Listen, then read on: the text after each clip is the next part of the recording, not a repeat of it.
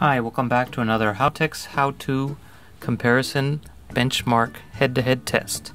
So today's our biggest ever. We have 4 different phones. We want to compare the new Google Pixel to a couple competitors. So we have an iPhone 6, regular iPhone 6, not S. We have a iPhone 7 Plus, and we have an LG V20. So let's see how these guys compare using the Sling Shot test using ES3 on 3DMark. So let's try to get these all started around the same time. They don't actually start at the same speed, so it doesn't really matter. So let's go. And for some reason the iOS version always starts the animation faster.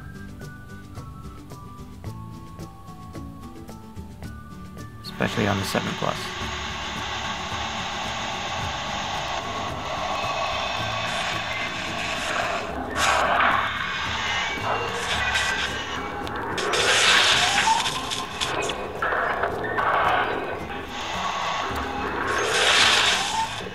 Okay, so now we are finished and we can see the scores on each one.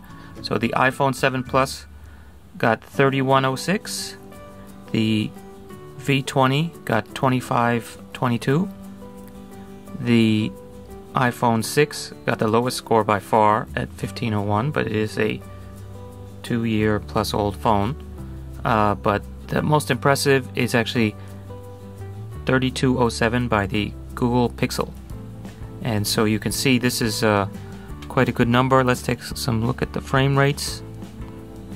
And you can see, so say graphic test 1, the Pixel was at 25.5 frames per second, whereas the iPhone 6 was only 10 frames per second. The V20 was at 20 frames per second, and the iPhone 7 Plus was actually the highest for this at 33. For test 2, 16 versus 13 on the Google Pixel, and only 9 on the V20, and even worse, 6.8 on the iPhone 6. So as you can see, a variety of different scores depending on the type of test, but overall the Pixel actually came out on top. Interesting. So even faster than the flagship iPhone 7 Plus. If you have any questions or comments, please leave a comment. If you'd like to see other videos about any of these phones, please check out our other videos here on HowTechs, and be sure to subscribe for more comparisons and how-to videos. See you next time. Today we are going to unbox the Pixel by Google. So we have a V20 for the first time.